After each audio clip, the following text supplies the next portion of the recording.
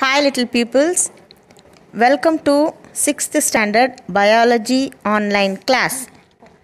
Today in this class we are going to see the next lesson, that is lesson number 16, garbage in, garbage out. What do you mean by garbage? Garbage means waste, or in Tamil we can say as kalivu porul. In our day-to-day life, we throw so much garbage every day from our homes, schools, shops and offices. How come from these places do we get so much garbage every day? We purchase grains, pulses, biscuits, milk or oil products which are all nowadays packed in plastic bags or covers or tins. So all these wrapped things that we purchase go out as garbage. That is, we use the products we buy and throw away the plastic covers or tins in the dustbin. So imagine these plastic covers coming from all homes, schools, offices, etc. Apart from these covers, in homes, hotels and restaurants, cooking is done regularly twice or thrice a day. So waste from vegetable peels, fruits and waste food are all coming out as garbage daily. Also, we throw away things that we do not use for too long. In schools and offices, we throw so much unwanted paper, covers, plastic cups, etc. all again to go as garbage. Apart from this, imagine the wastes coming out from small industries to big companies all throwing away their wastes as garbage out. Just imagine how we are generating so much garbage in our day-to-day activities all over the world. In spite of making so much garbage, we often throw many unwanted eatables on public places without putting it in the litter boxes available. For example, we throw groundnut shells in buses or trains after eating the nuts.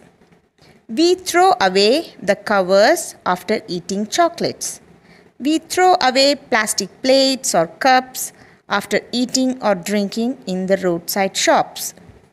We throw away the ticket when we get off from a bus. A child for fun will sharpen his pencils and throw away the waste. Suppose if we spill ink in our paper, we just tear away the paper and throw it away. Likewise, many domestic wastes such as broken toys, old clothes, shoes and slippers are just thrown away in the streets or in water as such. People thinking to make their home clean throw away the unwanted things in public places, creating a mess. All these cause severe pollution for everyone. And the pandemic situation which is going on for the past 2 years are all the causes of pollution. Just imagine if the garbage that we have in our homes and surroundings are not removed. Do you think it will harm us? Can you think about the effects? Okay, so now have you heard about Safai Karamcharis? This is a Hindi word which means Thuimai Paniyalargal in Tamil and sweeper in English. So when Safai Karamcharis take these garbages from the bins, where does the garbage actually go and what happens to it? You probably would have seen huge bulk of garbages deposited in the outermost areas. Now what will happen to this garbage? Is it possible for all this garbage to be changed into something that will not harm us? Can we convert garbage into something that can be reused? What contribution can we make towards reuse of the garbage? And how can we control garbage coming in and out? So answers to all these questions are to be seen in this chapter. Before that, a small information. Our central government has made a step towards cleanliness all across our country. Our Honorable Prime Minister of India, Mr. Narendra Modi ji, launched the Swachh Bharat Mission, that is SBM. The aim of this mission is to create an open defecation free India by 2nd October 2019. The government alone cannot fulfill this mission without the cooperation of the citizens.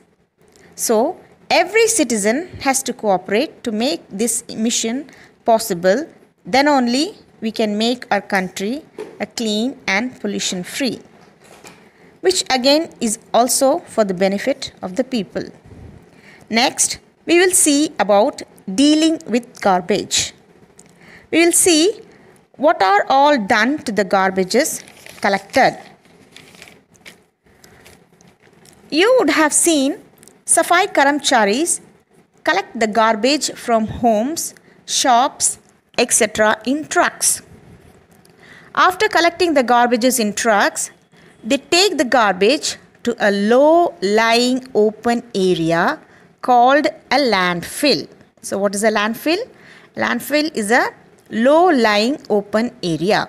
Now you see the picture of a landfill.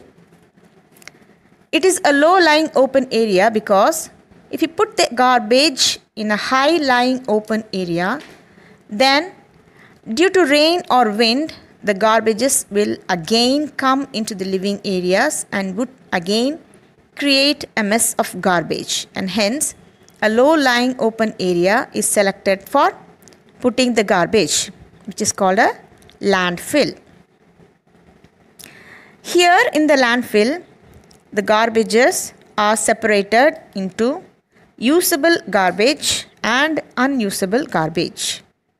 You would have seen that in dustbins itself, we are asked to throw the garbages in dustbin separately as biodegradable in green bins and non-biodegradable in blue bins.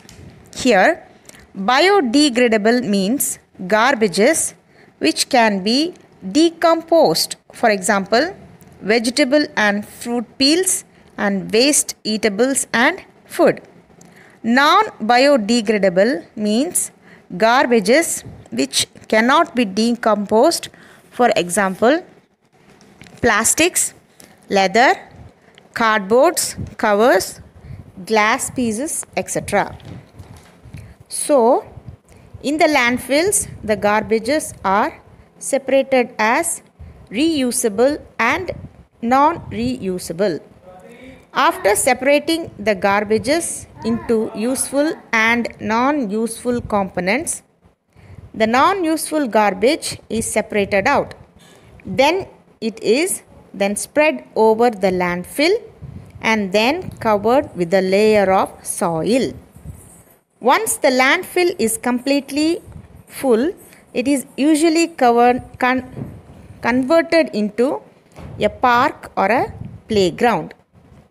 And for the next 20 years or so, no building or any other construction work is done in this area of landfill. So why do we leave this area for about 20 years as such? Because the non-reusable components such as plastics, nylons, glass, etc. will take about 20 years and more for decomposition. That is why it is requested to use paper bags and paper covers instead of polythene bags and covers. Now, the useful components of garbages are dealt separately. They are used in making compost near the landfills. What is a compost? How are they useful? We can learn about it from the following activity. So the activity is collect the garbage from your house before it is thrown into the dustbin. Separate it into two groups so that they have group 1 garbage from the kitchen, for example, like fruit and vegetable peels, eggshells, waste food, tea leaves, etc. This also includes newspapers, dry leaves, and paper bags in this group. So all these things are grouped as group 1. Next one is group 2. This group 2 contains pieces of cloth, polythene bags, broken glass, aluminum wrappers, nails, old shoes, and broken toys. Now divide the contents of each group into two separate heaps. Now label them as A, B, C and D. That is, group 1 has been divided into two heaps as A and B. Group 2 has been divided into two heaps as C and D. So take heap A and heap C, one from each heap, and tie the mouth of these two bags tightly.